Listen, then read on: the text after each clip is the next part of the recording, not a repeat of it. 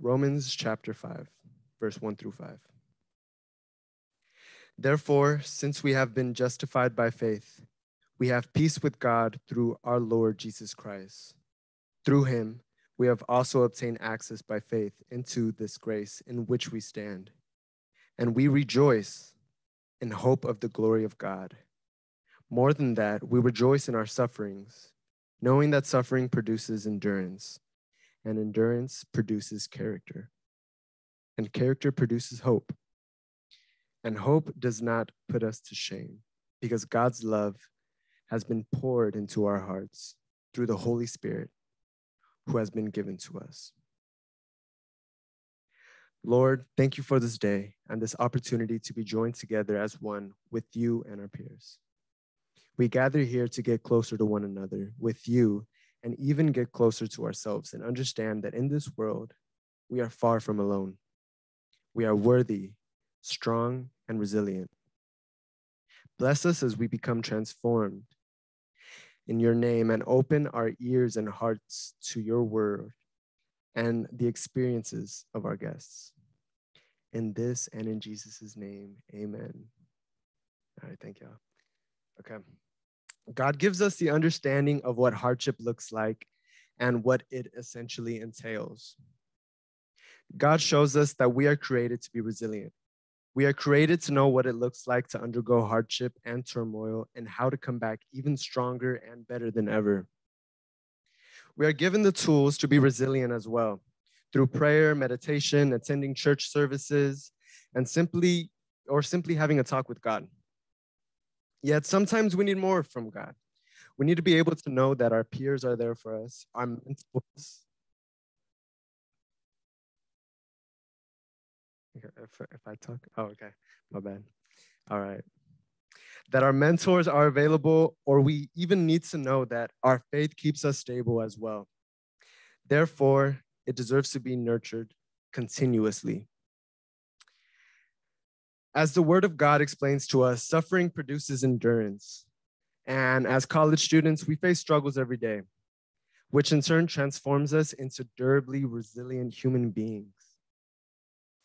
Whether that be seen as struggling to get in some more study time before a big exam, struggling to juggle, work with your social life, struggling with personal issues like things with our family, whatever it may be, we struggle. Yet amidst the struggle, once more, we can be transformed in a multitude of ways, but ultimately for the better. Transformed in order to bounce back from the struggle with confidence and the resilience to continue to succeed. Lastly, Romans chapter 12, verse 2 says, "Do not conform to the pattern of this world, but be transformed by the renewing of your mind. Then you will be able to test and approve what God's will is, his good, pleasing, and perfect will." Once more, seriously, on behalf of Rise, thank you all so much for coming out tonight. And now I'm super excited to pass the mic to someone who helped us out a lot in order to make this summit happen. He is a member of Pepperdine's Board of Regents and honestly an overall amazing guy. I had the privilege of meeting him a few months ago while, the Rise members were giving our pitch for the Rise Summit, and he's amazing. And we're extremely blessed to have his help and to have him here with us today. So please put your hands together for Michael Okabayashi.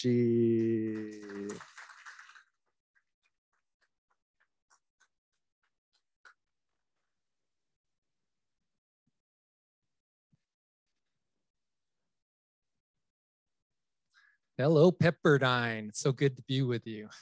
Wow. I'm so excited about being able to be part of this first Pepperdine Rise Summit. We've come a long way, and on behalf of the Board of Regents, your well-being, your developing the skills and resilience is so critical for your success. And you just don't know how far ahead we are, and our superheroes like Connie Horton, Shonda Coleman, Stacy Lee. They really are onto something. And I've worked with other universities, but we have something very special here, especially because we're the only university I've had a chance to be involved with that integrates faith. And without faith, there's no hope. So what I wanted to sort of share a couple of things. Well, one is, I already mentioned thanks to our superheroes, but you know, they have some really superhuman qualities to them. And you don't know what goes behind the scenes, but I'm feeling there's some Wonder Woman, some, for the guys, some Captain America, but then also a little Black Widow there too. So you just, you know, when you're going through some hard times, just know that they're there for you. And so now we're gonna have a chance to hear a little bit about some people I'm very excited about. And that's Marv Dunphy and Hung Lee. You know, I've had a chance to get to know them over the years, and you're gonna have some special time with them. You might be wondering, you know, earlier today, if anyone's seen me, I was wearing a suit and tie, but I have this enormous t-shirt collection, and people my era, you know, male, sometimes you have one and you can't get rid of that, your first 10K shirt and all these different things. But I decided that I had to change into this shirt because it's very special from Marv Dunphy. And before I get to that, I first met Marv because I knew of him as being the Hall of Fame coach, but also being the CEO of the Malibu Roofing Company. And you can Google him on what that means, the Malibu Roofing Company. And that came about in 1985. But with Marv, I had met him, and later on that week, I received this package in the mail, and I opened it up. And what did I find in there? And I showed my wife, and it was several sports gear. And I put it on, and my wife said, "Oh, what are you going to do with those? They're all XL, XXL, and I'm, you know, a medium." And so I said, "Oh, I'm not giving those away because there could be a time I need it." And so today I have my gratitude one on. And if anyone wants one of these limited editions, you have to get one from Coach Dunphy. But another thing I've done and I've learned is, and I'll give a little demonstration here. Since this was a little long for me and I rolled up the sleeves, I said, what can this mean from resilience, right? And I said, oh, it must be the growth mindset. And some of you probably know the growth mindset and cognitive. So that was one thing. The other thing is when I get stressed and under a lot of tension, I also have my own resiliency. Just because I'm over 50 doesn't mean I don't have to you know, cope or go through these things. So one of the things I do that I learned, and I've just come up with a name for it. It's gonna be called the wave. So what I do, it's sort of like what one of your star athletes is they, when they go up for a block, they do something like this. And I do it for my stretch. And if you see the guys at the net, they're trying to do the roofing company pose. So I call that the wave, because it sort of looks like a wave. So thank you so much. I'm looking forward to Marv. And then with respect to Hung Lee has superpowers too. You might look at him on campus as being like Clark Kent or someone like that, but he's sort of like has a Thor power, but it's not in the hammer. He has this glow, magical glow and joy about him. So anytime I'm feeling down and I know that Hung Lee's nearby, I will go to him and just, he'll just give you this joy and love and feeling that exudes from him. So I encourage you to get to know Hung. We'll learn more about him today. So with that, I'm going to, I think our next thing up is we're going to have a short video. So if you can turn your attention to the screen here, and then we'll continue on.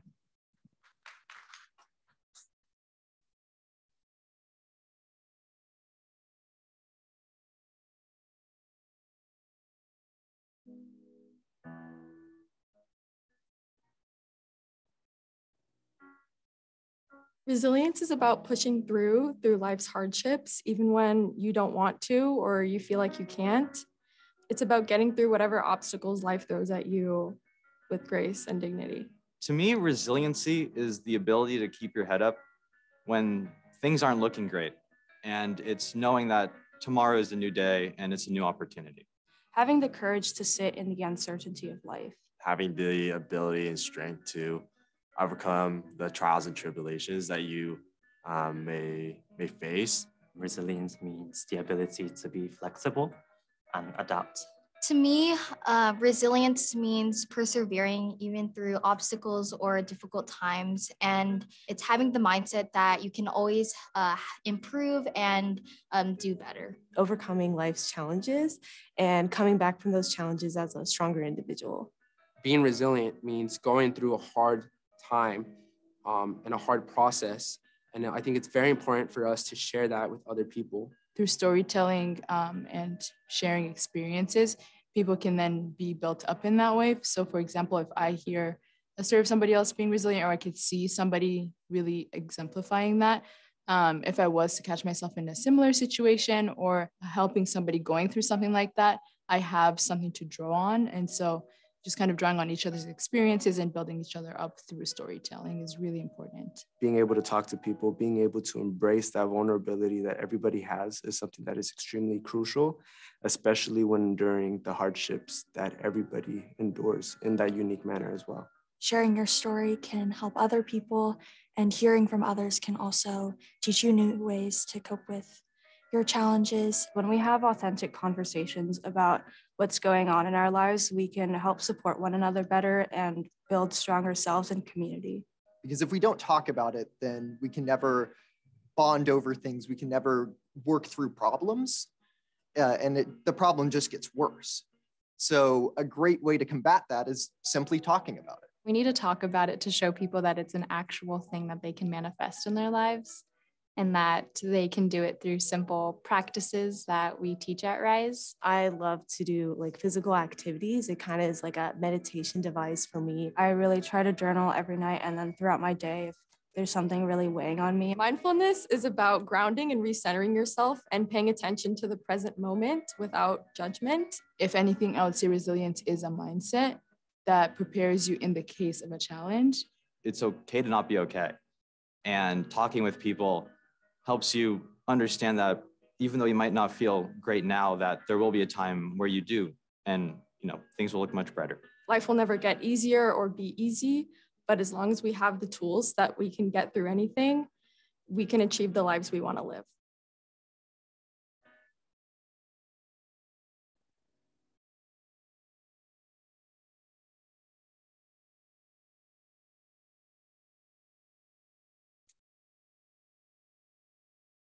Hello, everyone. Hope you guys are doing well. For those of you who don't know me, my name is Ethan Barragan. This is my second year with Rise, and I have the unique opportunity to be talking to these fine gentlemen. I hope you guys are here to listen to their resilient stories and not just here for bingo night and for the food. Although if you are, then thank you. I'll give you guys the opportunity if you guys want to come closer. I know there's a lot of seats if you guys want to come closer if you'd like. That way you hear them better. That way you're able to potentially be called on with just some fun, opportunities to make it engaging. And with that being said, now it's my pleasure to invite our first keynote speaker, men's volleyball head coach emeritus and 8-time Olympic gold medalist, Marv Dunphy. Thanks. It's an honor to be here. And with Ethan, Ethan's going to be my man here reading all this stuff here in a minute. And so Hung and I go back to the mid-90s. As I'm getting to know him, I said, Hung, let's meet for lunch in the CAF. So we go to the CAF, and all of a sudden here's Matt comes up and says, hey, I need to drop a class. I need to add a class. I need to get a loan. I need this.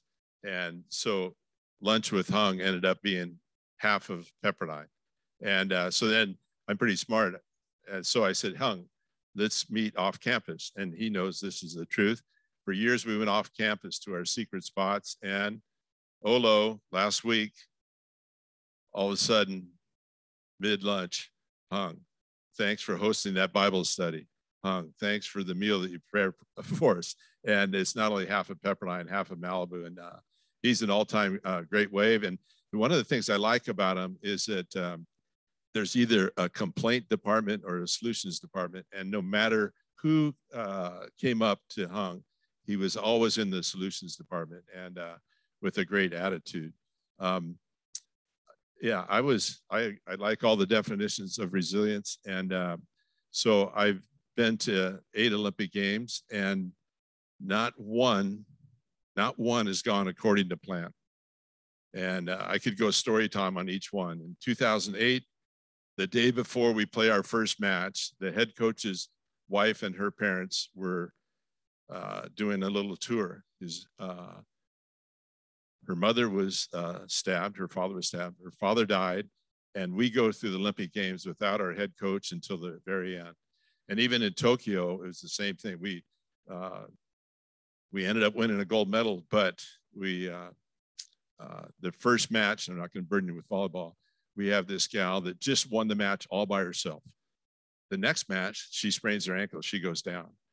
And then the third match, our starting setter sprains her ankle, and we had to go to plan B. Well, to make the story better, I was going to go as a spy, serve block defense spy, and say, hey, here's how to beat Russia, China, so on and so forth.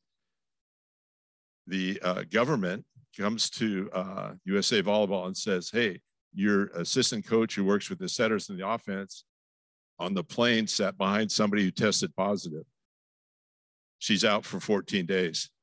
I'm not a setting coach, hey, but I got that job. And anyway, what my takeaway is, adversity is going to happen. We have to embrace it as well as we can. And you have to have plan B, plan C as you go forward. And you can never go wrong with good people. All right, Ethan, you're on here. I'm going to go through this little PowerPoint real quickly. In fact, he's going to read, and then I'll jump in if there's something that I think is worthy. Sounds good. So there's proactive and superior athletes, and there's reactive people, athletes, and inferior. And so the first thing there is 2 types of people. Obviously, we're not on either end. We're a blend of each, and you're on. Next slide. Perfect. 2 types of people / athletes, proactive / superior. First, want to be accountable, ownership. 2, patterns of success in all aspects of life. Sorry. Let's go to reactive inferior first. Yes, of course. Go. All right, reactive / inferior. Number 1, don't want to be accountable for their own results. 2, usually take the path of least resistance. 3, reactive, red flag. Okay, Zach, you're my man. Come on up here. So I'm a reactive athlete and you're a coach. Let's say you're going to coach this baseball pitcher. So you better teach me how to pitch here. And remember, I'm a reactive athlete. Okay.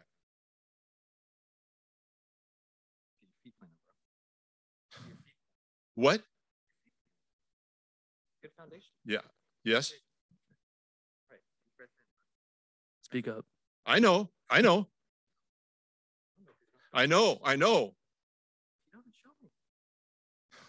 you going to coach me? You coach everybody else here.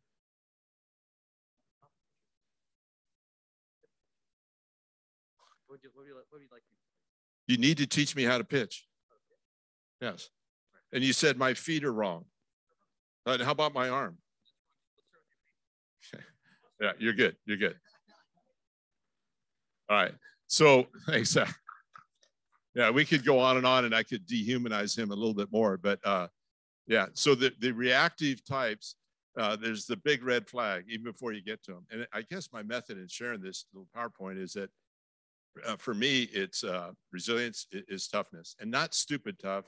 When you see the baseball players take out a Gatorade cooler, whatever, when you're tough, you have to overcome things. And anyway, reactive types have a red flag stop, and they're not very open. The proactive don't take everything that a coach says. What they do is they listen and they see what works for them. Keep going, Ethan. Can you hear me? All right, cool. Number 4, emotion drives logic. Number 5, look for soft landing. Okay. What does soft landing mean to you? new things or take risks because you're afraid to fail. And so you take the easy route. Yeah. All right, keep going, Ethan. Number 6, functional, but you can only stack the deck so far. Yeah, you can make them functional, these types. As a volleyball coach, I can make them functional, but I can't make them champions. Keep going. Number 7, stuck in current reality. And number 8, don't have a sense of urgency. Think they have all the time in the world. Let's go to the proactive superior. All right, proactive / superior. Number 1, want to be accountable, ownership. Number 2, patterns of success in all aspects of life. Number 3, practical people. Number 4, not interested in explaining failure.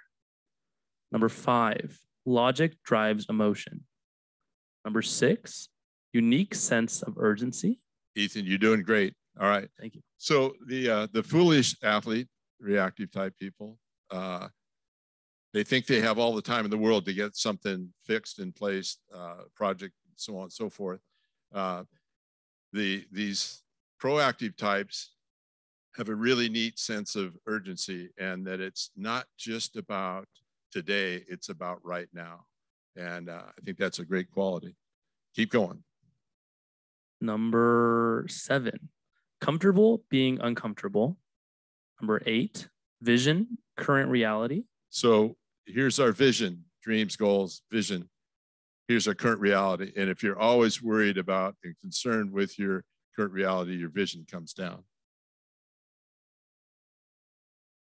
Number 9, treat success and failure the same, learn from both. They learn from both and then they move on. Next slide. Number 1, habits. Behavior is learned. Habits are difficult to change. Can I read this next one here? Of course. So in 1968, I was in Vietnam on the perimeter, and we had to know how to use the rangefinder to call in artillery. We had to make sure the Claymore mines were facing the right way. And there's an officer of the day that comes by and checks us out. And I'd been in country for a while, and he was asking, soldier, where'd you get those fatigues? They're rotting. And I said, Fort Lewis, Washington, sir. And but he said, your weapon's not very clean. How do we use this rangefinder? And not only myself, but the rest of the crew wasn't that great. And he said this, and it grabbed me. And I use it, I don't know, every year or so. Whether you know it or not, or whether you like it or not, the habits you're developing right now will be with you for the rest of your life. The way you're sitting, you got your hand on your shoe there, so on and so forth. And they're difficult to change. You're my guy here. All right, next slide. Number 2, respect individual differences. One size does not fit all. Everyone needs a pat on the back. Some just need it lower than others. All right, I'll jump in here with this resolve conflict. Prior to the London Olympics, Kobe Bryant's going to talk with our USA team. We had probably 24 athletes. We hadn't cut down to 12, and it was Q&A. He wasn't going to talk top-down lecture, and most of the questions were about pressure. And then we had been in Southeast Asia for 21 straight days, and everybody knew everything they wanted to know and didn't want to know about roommate, teammate, so on and so forth. And the questions were about resolving conflict. And I thought he did a pretty good job. And then he said, hey, here's the example. And I can't use the language that he used, but I think you'll be able to pick it up. They're playing, he said, we're playing this San Antonio Spurs. I missed my first 11 shots, TV timeout. And he said, my teammate, Steve Blake, sits down next to me and says, you're shooting like SH, you're playing like SH. And Kobe turns to him and says, you're absolutely right, MF. Now I know what it's like to be you every effing day.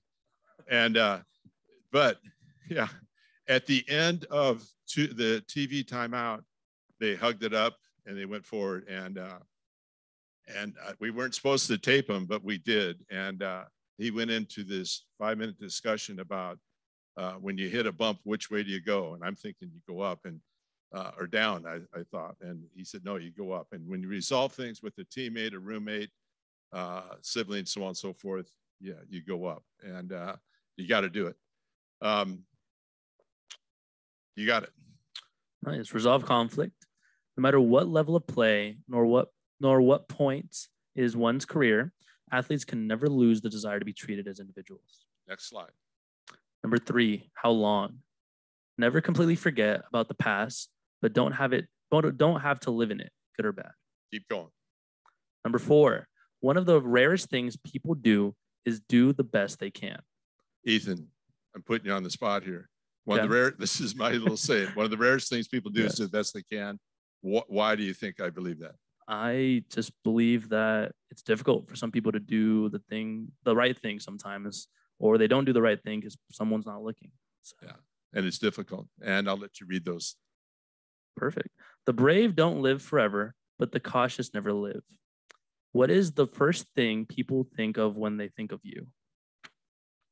Don't base self-opinion on how others perceive you. Lastly, don't compare. Number 5, it's who you are. It's not where you are, it's who you are. It's not how big you are, it's how good or great you are. So I'll finish with Disneyland. When I'm looking at people, I want tough, resilient athletes. They don't have to be King Kong, big and tall, but they need to be tough. And it helps if they're a volleyball rat. They're pretty good at the sport. I tell you the thing that I look for. I look to see if they're squared away. And then there's some types that need to go to Disneyland to be happy. They're one phone away from being happy, or my wife is one zip code away from being happy. And you want to go with squared away people. Keep going. Perfect. We have 5 minutes, by the way. Perfect. Number 6, toughness versus competitiveness. There's a big difference. Yeah. So we can be competitive at cards, trivia, bingo. All right. But when you're tough, you have to overcome things. And sometimes we qualify for the Olympic Games in a 3rd or 4th world country. And we're going to drink brown water. We're going to be sick. We're going to train anyway. We're going to train and we're going to win a gold medal anyway. And I think, people kind of toughen up when they have to. Yeah, keep going. Olympic plans. Toughness, a positive response to adversity. Tough times bring out the best in the best of us, and the worst in us. Winston Churchill. Yes, yes, yes. Can I count on you? If I'm saying to young Zach here, he's a potential volleyball type. Zach, if you come here, you're going to play with some really good people. You're going to have a chance to win a championship. You're going to earn a good degree, and you're going to have a friend for life. And then I ask them a series of questions. Actually, you can answer these. Are the lights on? Yes. Is that the wall over there? Yes. Is that hung? Yeah. And then I say, Zach, are you going to be there for me when it gets tough? Yeah. And sometimes I have to ask that question a little bit more than 2 or 3 times. But and then I call them on it at some point in time if I need to. Next. 7, overtime. Just about any individual / team can jump up and win something one time. The truly great champions in any endeavor are great over time. Good things take time. Success is rarely immediate. Next. Number 8, stress comes from uncertainty of the outcome. Let me take it because we're getting up against the time. Of course. All right. Stress comes from the uncertainty of the outcome. If we knew we were going to win, there wouldn't be much stress. If we knew we were going to lose, wouldn't be too much stress unless our job's on the line. And there's some ways you can lower that stress level. One is really good plans. And then when you truly pull for another, that helps also. And I always say this, that selfish people and selfish athletes feel stress unless they're so whacked out that they're oblivious to the event. Keep going. Plans and pulling for others. Number 9, champions are problem solvers. They feel there is a solution to every problem. Hung Lee's a problem solver. All right, last slide. I'll read the last slide. Wait, go back up one. I'm sorry, go to the last one. We're good. I'll just comment on this one thing. There was a tennis coach here. He was the NCAA singles and doubles champ, and he played center court at Wimbledon, big tennis tournament, with a guy named Arthur Ashe. he was really tough and probably about this tall. And he's playing, this is back in the day, a guy that was not only beating him, it was controlling him. And I actually was in a class here at Pepperdine, and the student said, well, what were you feeling? What was your plan? And he goes, me? He had no chance of winning. And all the sports psych people say this, that hope is not a strategy. They want something, you know, that you can chew on, whatever. And so Alan Fox is playing with somebody that's better. His mindset, which I love, he said, I always thought I was one sprained ankle away from winning that match. In other words, if the guy sprained his ankle, he'd win. And I like that thinking. All right, perfect. And one more slide, or are we good? I think we're done. We're done. All right, can we give Marv Dunphy a round of applause, please?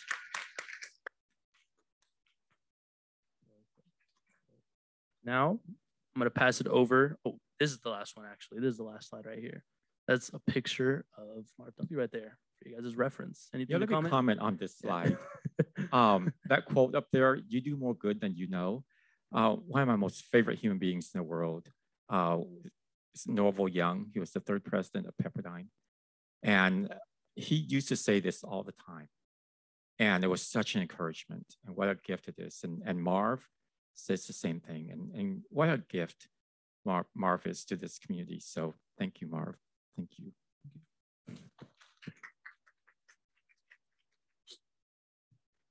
Now, before Hung Lee shares his story, I just wanted to give a brief introduction, same like I did for Marv. But it's my privilege and my honor to invite our second keynote speaker, Associate Vice President and Registrar, and he founded One Stop, Hung Lee. Thank you, Ethan.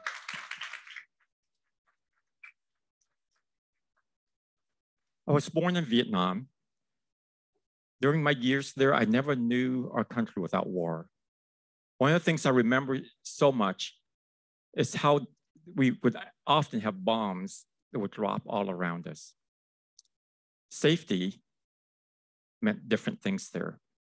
One of the things I remember so much that touched me and my family so deeply was the joy and the safety we felt with the American soldiers that lived around us. I loved them. They were my heroes. I remember on a daily basis when they would come home from a long day of work, we would know what time they would come home, and my friends and I, my siblings and I would wait on the road for them. And when we see them coming, we would run towards them. And several of them would take turns picking me up. I would ride on their shoulders. And it was such an incredible gift. They were our heroes. They were there to protect us. They were there to provide for us. They were there to do things that we couldn't do for ourselves. I tell you, these American GIs remain with me to this day. This picture you see in front of me is one of the greatest American heroes there is. His name is Marv Dunphy. He was there when I was a child. And every time I think of those soldiers, I think of Marv. I imagine he would have been one of those soldiers that picked me up. He was one of the soldiers who cared for me. So what an honor it is for me to stand here with Marv. And so Marv represents all that is good and all that is right. So help me in thanking our American GIs who are represented by Marv Dunphy.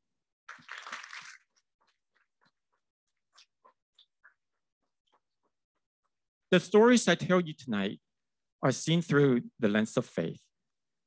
We have the gift of hindsight. That's a gift that God gives to us. And the gift of faith allows us to see his hand at work. And so tonight, as I share with you the stories, know that these stories are seen through the lens of faith. This is me in 1975. It's the very first picture that I remember getting taken of me in this country. It was my first day of school at Olympic View Elementary School in Seattle. See, my clothes there, they're completely oversized. I will grow into them, I remember my first foster mom said. I love that huge belt buckle. I love this picture because there was so much promise. You see, I came over without my family.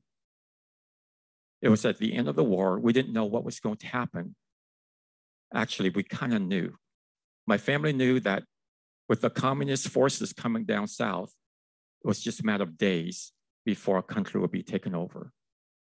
And so my parents sold everything they had to buy my passage to escape Vietnam. So I came out over without them.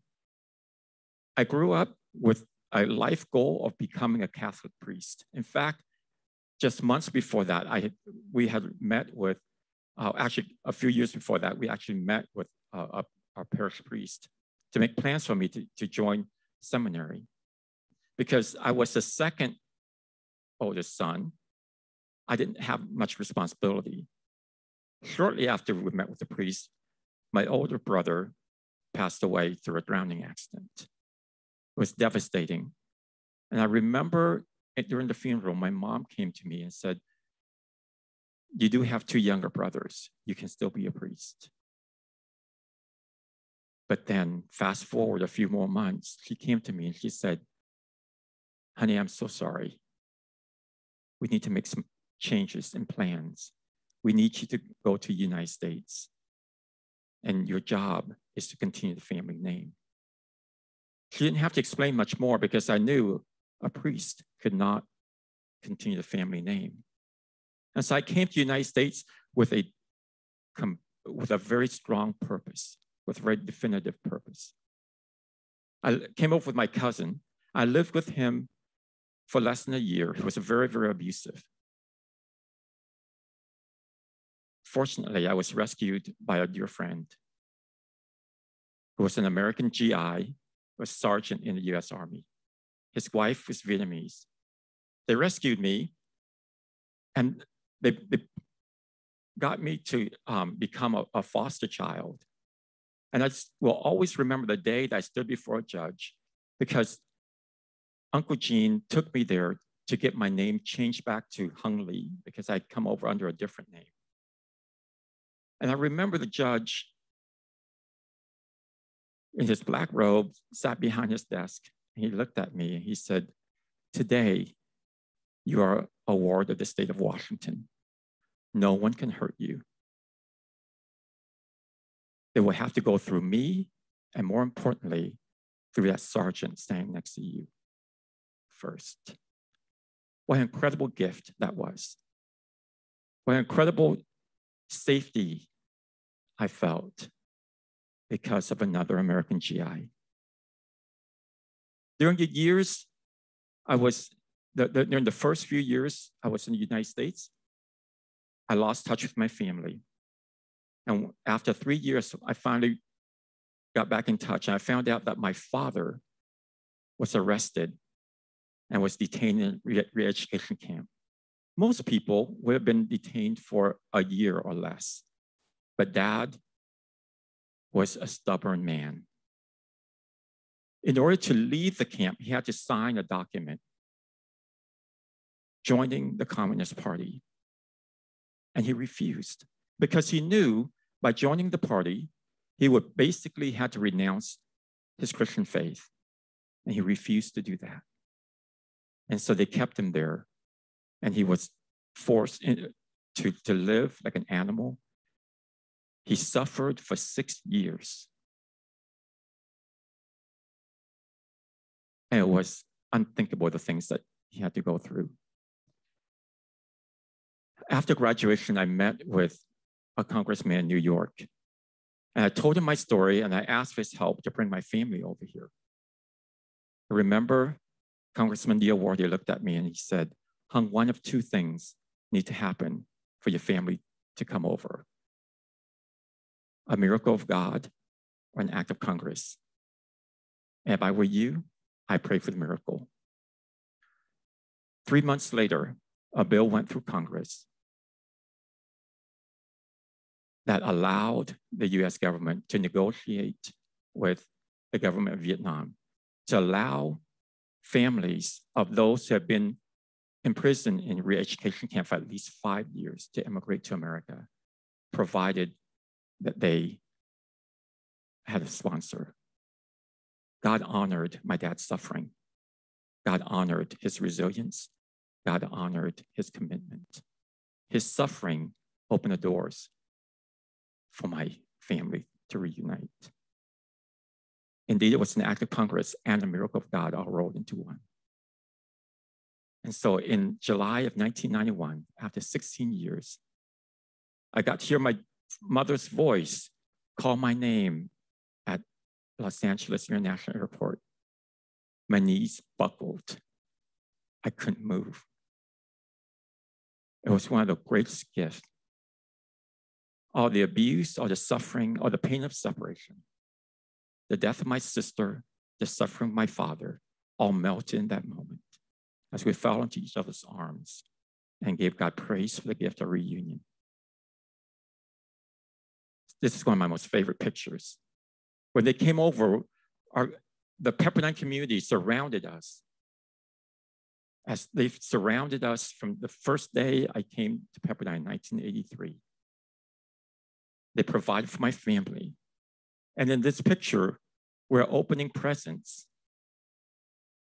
that our friends and our families from Pepperdine and our friends from my years here as a student have sent. And you see the joy in our faces. My dad raising his hands in victory. It was a proclamation that indeed God overcomes, faith overcomes, hope lives, and resilience kept us going. One of the greatest gifts in my life is a gift to my family. I came to Pepperdine looking for a great school. I needed a good education that will allow me to get a really good job, make a lot of money, so I can bring my family over here. God looked at me and said, I have something greater for you. Indeed, he is able to do immeasurably more than all we ask or imagine. I never imagined I would find this incredible family here, this community that continues to surround us, to assure us of the goodness of God that strengthens us so we can go on another day. We're so grateful for this gift. And to get to be here with all of you and to be here with one of my heroes, what an incredible blessing it is. Thank you. Thank you for listening to the stories.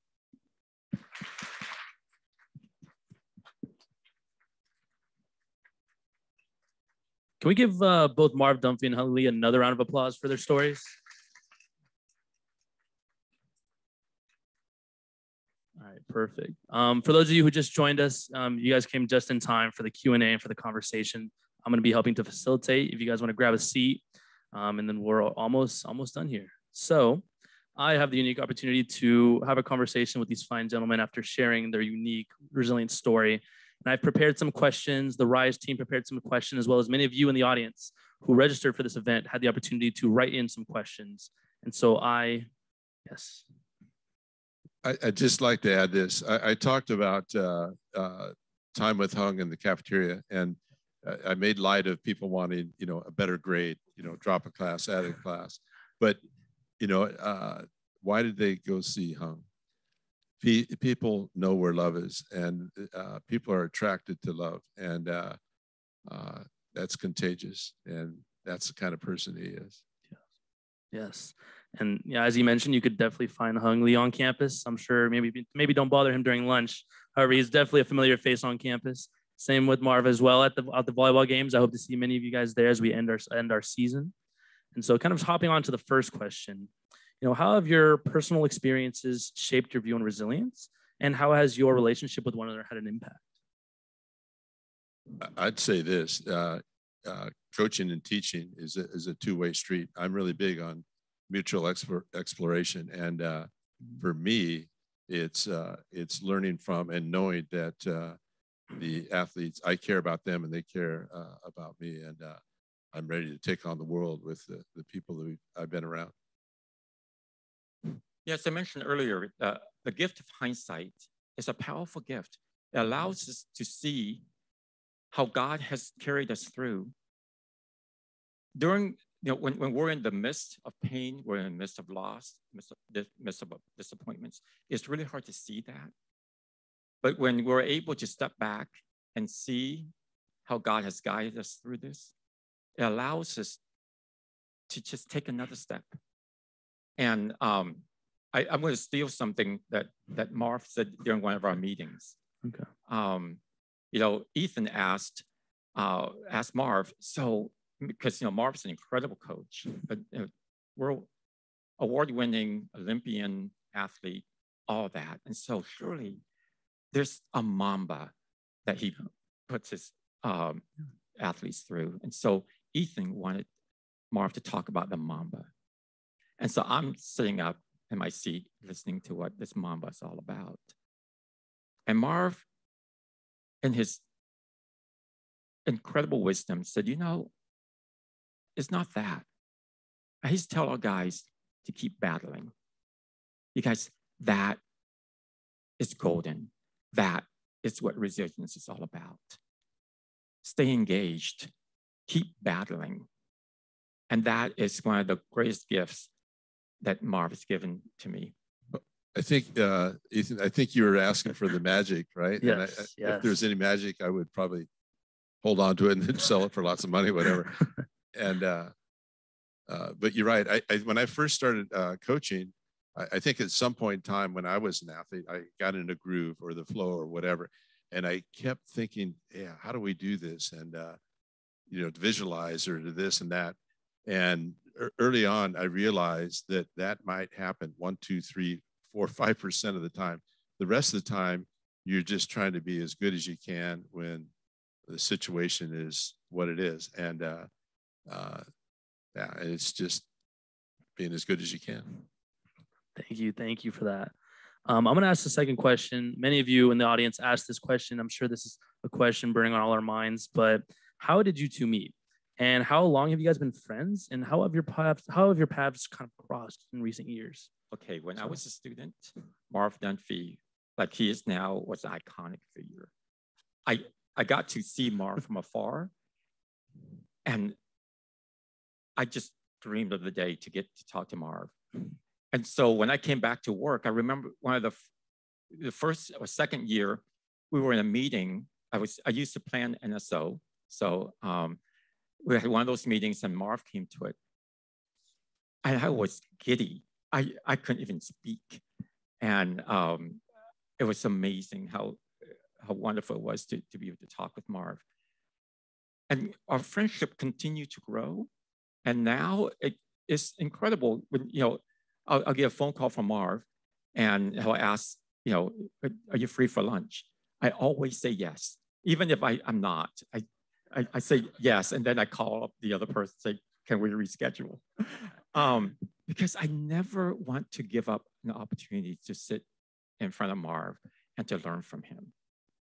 And even to this day, I have to pinch myself that I get to be with Marv. Keep going. It sounds good. Yeah. So the neat thing about our friendship is that I think there's mutual respect, and we don't have to talk every day, call every day or every week, and we just know that it's there. And I know that he cares, and he knows that I care, and it's a nice relationship. Thank you. Thanks. I really appreciate that. This is a modern day bromance that I wish I could have with many of my friends here today. So thank you. Kind of going back into that subject, what inspires you about each other? What is something that you guys kind of take away from each other? Yeah. So I already mentioned it, I like people that, regardless of the situation, you enter into like a match and either you're good enough or you're not. You learn from it and you move on. It's kind of like that how long thing. And yeah, I just marvel at the no matter how tough the issue that we would discuss, the issues, he was always in the solutions department. And I love people like that. I get to meet with many of our recruits and to tell them about Pepperdine. And the thing I always tell them is that, Marv values integrity. He's a man of character, and he expects it, and he develops that in his players. And through that, they bring us much honor. And so Marv, he's a very skillful athlete. He's an incredible coach. And on top of that, undergirding that is a strong foundation of character and integrity. Yeah, I'll just add this. So we take recruits by, there's some people here that have visited with recruits and hung. And then afterwards I say, what do you think? And Lee Katz is here. And Lee grew up on the farm. And Lee said, this guy wouldn't make it on the farm. And then I value Hung's every word. And it's he's right on. So Hung, don't mess it up. We need good players, good people. Yeah, I'm trying. Yes, indeed. Yes, indeed. Kind of individual questions to both of you guys, just because we're strapped on time. But Marv, what do you think Hung Lee means to Pepperdine? And then Hung, what does Marv mean to Pepperdine? So Hung is an all-time great wave, and other than George Pepperdine, I think he has done more for Pepperdine than anybody I'm aware of. And I've been here since '72, and Hung has touched the lives of just about everybody that I know. Marv exemplifies goodness. He is purpose, service, leadership, all rolled into one. He shows us what it is to be a good human being, one who cares for others, and one who lives with purpose. And so he means everything to Pepperdine. Thank you. Thank you. I hope that they erect 2 statues of you guys. I hope to take a picture with those before I graduate, or even to come back and take a picture of those. Me and George have a few photo shoots together. So moving on, do you have any tips to share about, building a lifelong and meaningful relationship? Obviously, you two gentlemen have a really solid relationship. And what are some advice or some tips you to give people in the audience and myself on how to build those, lifelong, meaningful relationships? Mine's gonna be pretty short, especially if you're married. Being right is overrated. Just keep that in mind. Amen. Amen. The other is to be liberal in your expression of gratitude. I think it's really important for us to truly feel it and to say it to one another. We need more of that among all of us. What has been the most difficult adversity you have personally faced, and how were you able to overcome it, if so?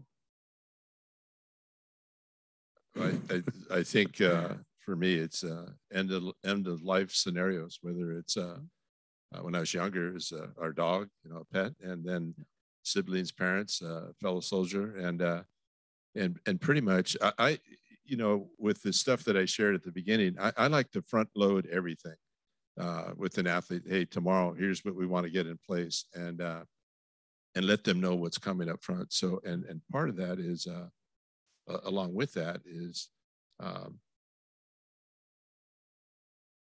Yeah, I can't tell the story. Yeah, keep going. You're good. Would you like to answer that question? Well, I have one more picture to show you. This is my sister. I would have to say that losing her was probably the darkest period of my life. She's one of the boat people. She escaped Vietnam to come to take care of me. I went to a really dark place.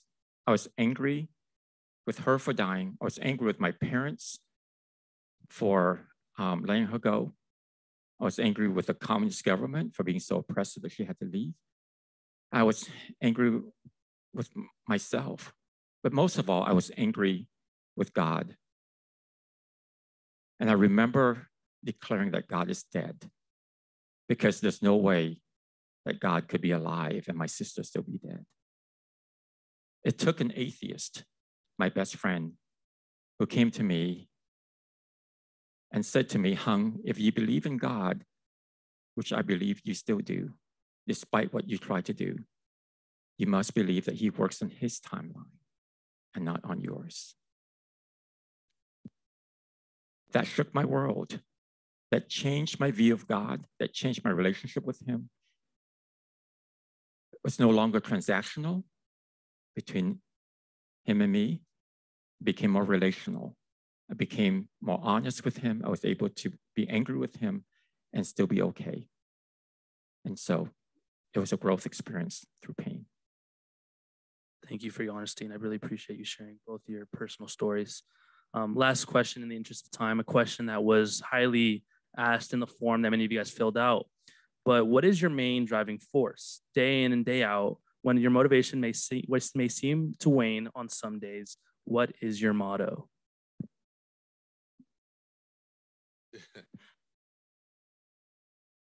Yeah, I'm probably not too sophisticated with that, but I think when the sun goes down, if I'm outside, and I try to be outside, I ask myself, did I give and did I get my money's worth? And my advice is to young people is it goes pretty fast, and don't waste your days. And for me, it's a matter of purpose. You know, Jesus said, "I have come that they might have life and have it abundantly." And so, as someone who claimed Jesus as my savior, I want to live out his mission. And so, as difficult as it is in certain days, I try to see what it is that I can do using what the gifts I have in the community God has placed me, and say, what can I do to make life more abundant for others? Thank you. Thank you. I hope you guys walk away with that motto that they shared, both their mottos that they shared. And now I'd like to wrap up the Q&A session with a round of applause. If we give them one more round of applause. And then I'd like to pass the mic to LaShonda Coleman for some closing remarks. So thank you guys all for listening. Thank you, Ethan. Let's give it up for Ethan, the moderator here. Awesome job. This is a dream realized, and you are a part of it. We don't take for granted your presence. We're so grateful that you said yes to the invitation to be a part of the inaugural Rise Summit. This will not be the last. This is an amazing start, hearing the stories, the wisdom of both Marv and Hung. Thank you so much for your generosity and spirit in life and all that you are and all that you give. We don't take your story lightly or for granted. It is a privilege to witness you. It is a privilege to do life alongside you. So thank you so much for being here. I want to present you with a token of our gratitude. It doesn't hold all the gratitude that we have for you, but our hope is that it will remind you that your presence here today and every day matters. That the stories, the nuggets of truth and wisdom that you've given so generously here, every time you look upon this gift that we have for you, we hope that you're reminded that it landed well with us. So I want to present to you Marv as one of our first keynote speaker for the Rise Summit 2022 here at Pepperdine University. We thank you for your service, and we pray that you continue to inspire others to rise. Thank you so much. God bless you.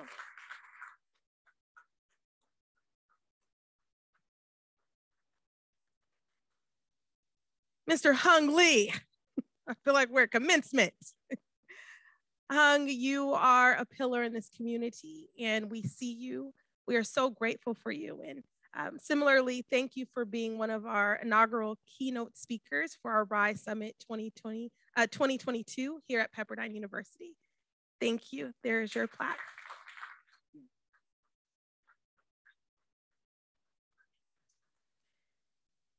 And I'm going to invite Stacy. You're way back there, but I need you to come down here with me, please. If y'all can give it up for Stacy Lee Gobier, who is our Assistant Director for Rise. I want to say a few things before we present this plaque.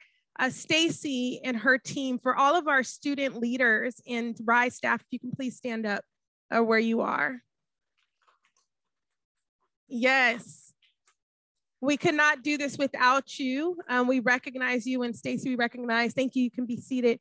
We recognize your leadership, Stacy. You are amazing in every way, and Stacy is smiling underneath this mask. Sometimes folks lead from up front and you see all the wonderful things they do, and there's a place for that, and that's amazing.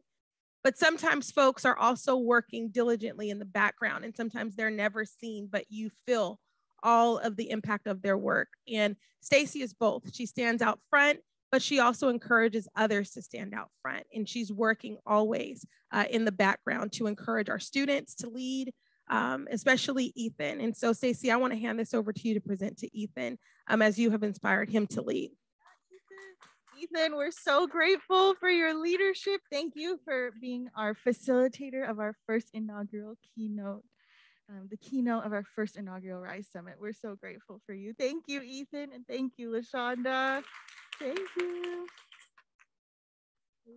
Madeline, please, I'd like to invite Madeline up here. Please give a round of applause for Madeline.